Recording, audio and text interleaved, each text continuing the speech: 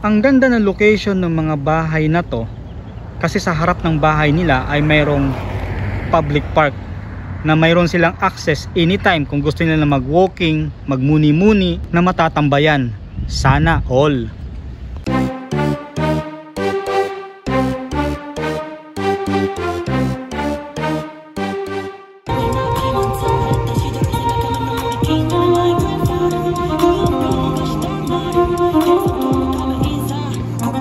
Kumusta? Salamat sa pagbisita. Ang pag-uusapan natin sa video na to ay about sa formwork o ito yung forma na ginagamit natin.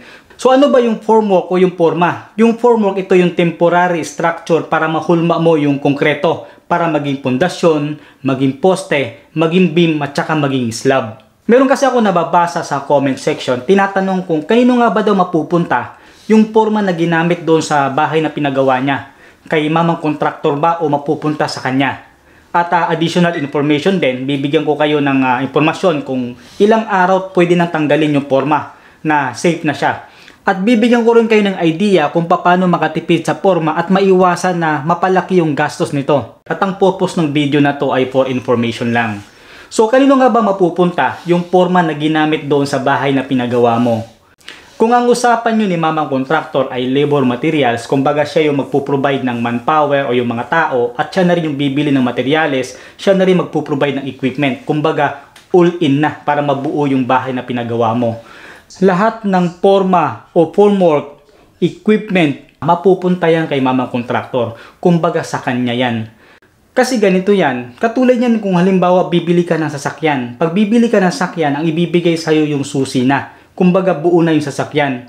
Ngayon yung ginamit ng panghulma o pagbuo ng body ng sasakyan at saka panggawa ng makina ay hindi sa'yo ibibigay kasi ang ibibigay sa'yo ay buo na ng sasakyan.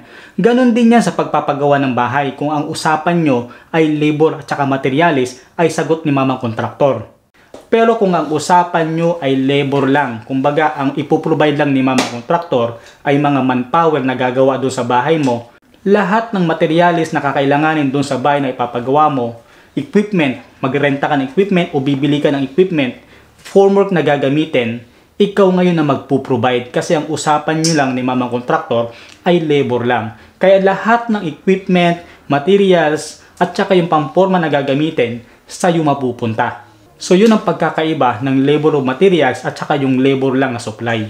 Ngayon pag-usapan naman natin kung gaano katagal o ilang araw na pwede nang baklasin yung forma. Kung pundasyon ng pag-uusapan, in 24 hours pagkatapos nyong buhusan, pwede nang tanggalin yung forma nito. Ganon din sa poste, retaining walls or RC walls, in 24 hours or 1 day pwede nang tanggalin para makasingaw na siya. Pero sa mga beams at saka girders naman, yung sidings niya pwede mong tanggalin in 24 hours or 1 day. Pero yung forma na nasa ilalim ng beam, na sumusuporta o sumasalo sa beam, tatanggalin mo lang siya after 14 days. Pero ibabalik mo yung mga tukod nito o ito yung mga staging hanggang ma-reach niya yung 28 days na curing time. Ngayon sa slab naman, kung ano yung minimum curing time na pwede nang baklasin yung forma ay 14 days. Pero ako personally, base sa experience ko, kung alam ko na yung halo na ginamit ko ay tama at alam ko yung strength ng konkreto after 7 days, 7 days lang pinababaklas ko na yung forma. Yung plywood na ginamit na pamporma ng slab. Pero pinababalik ko yung mga suporta nito hanggang ma-reach niya yung 28 days. Ngayon kung tatanungin nyo ko, engineer, ano yung gagawin na activities habang naghihintay tayo ng curing time doon sa slab? Ang gagawin nyo dyan ay pwede nang buuin yung mga bakal para sa poste, pormahan nyo na rin, buhusan nyo para doon sa second floor. At pwede na rin kayo maglatag ng hollow blocks habang naghihintay kayo ng curing time. Ngayon, pagdating ng 14 days, pwede na kayo magbawas ng staging nyo. Ito yung suporta. Pero tip ko sa inyo, huwag 100% yung tatanggalin yung suporta nyo sa slab hanggang sa makapagbuhos kayo sa second floor.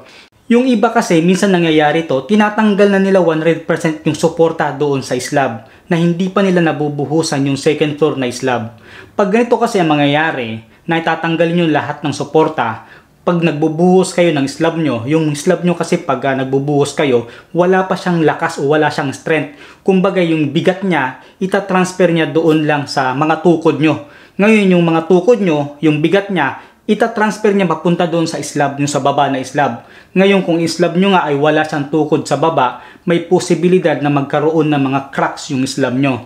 Kaya tip ko sa inyo, hanggat hindi nyo pa nabubuhusan yung second floor nyo na slab, wag na wag nyo tatanggalin yung mga suporta doon sa baba. Additional information lang kung ano yung mga tawag sa paggawa ng porma. Kung ang ginagawa mong porma ay mga vertical elements katulad ng poste, RC walls, retaining walls, ang tawag dyan ay shuttering.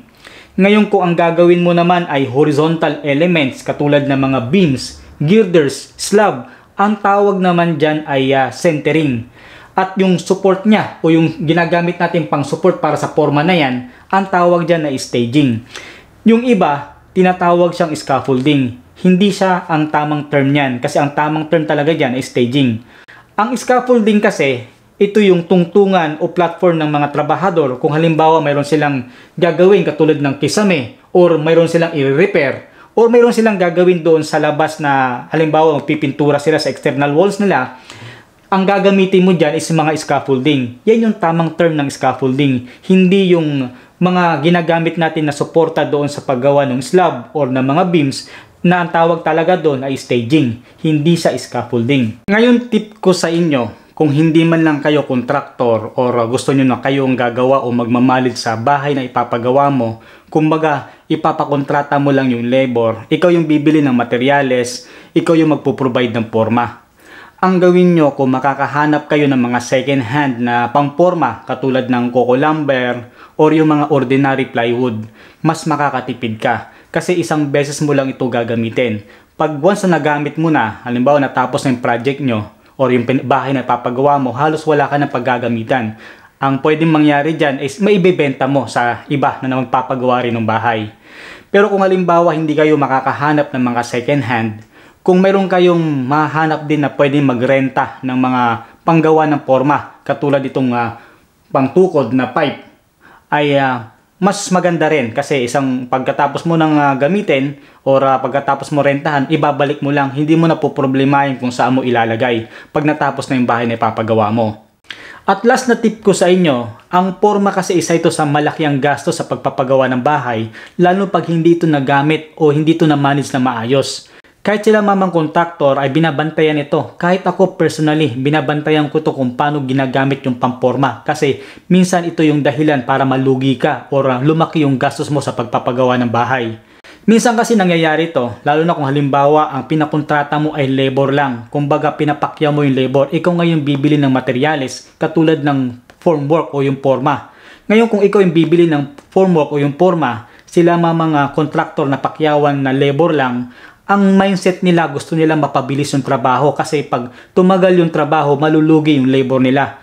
Ngayon, para mapabilis yung trabaho, kailangan maraming porma ang gagamitin. Halimbawa, kung kontraktor ang iba ng ginagawa nila, bubuhusan nila na pailan-ilan naman na poste para magamit uli yung mga porma sa ibang poste. Ngayon, kung iba, kung halimbawa labor lang, gusto nila buhusan na lang lahat yung poste para isahang trabaho na lang at mabilis pa. Ngayon, mapapadami ka ngayon ng bili ng coco lumber at saka ng plywood. At minsan nangyayari pa ito. Halimbawa, gumagawa na kayo ng second floor na buhusan nyo na yung ground floor. Yung sila manggagawa natin ay ang ginagawa, hindi ko nilalahat ito ha.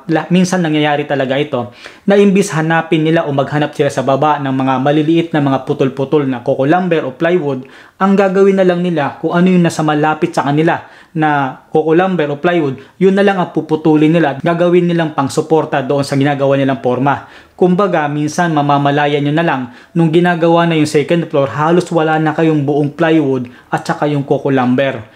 Kaya mapipilitan ka ngayon, bibili ka ng panibagong coco lumber at saka ng plywood. Kumbaga, mapapalaki yung gastos mo. Kaya dapat isa ito sa binabantayan na maayos o mamanage na magamit pa rin yung mga maliliit na mga coco lumber. Kung hindi na kailangan naman magputol, huwag kayong magpuputol ng mga buo na coco lumber at huwag kayong magkakating ng buo na plywood para makatipid kayo sa porma. Kaya sila mamang kontraktor, lalo na pag labor at saka materials ang kontrata nyo, ang usapan nyo, pinag-aaralan talaga nila yung kung paano ginagamit yung porma para hindi sila malugi. Kahit ako personally, pinag-aaralan ko yung sequence o yung movement ng formwork para hindi ako mapalaki yung gastos. Kumbaga, hindi ko kailangan bumili ng maraming forma kagaya ng kukulamber at saka ng plywood. So yun, I hope nakapagbigay ako sa inyo panibagong information. Kung sa palagay nyo nakatulong itong information na binigay ko sa inyo, baka pwede naman makahinga ko ng isang like. At kung bago ka pa lang sa channel na to, please subscribe to this channel. Tandaan nyo, sa channel na to, nagbibigay ako ng information. At saka pahit na lang din ng bell notification below para ma-notify ka pag may bago tayong upload next time. So paano? Next time ulit. God bless at saka ingat lagi.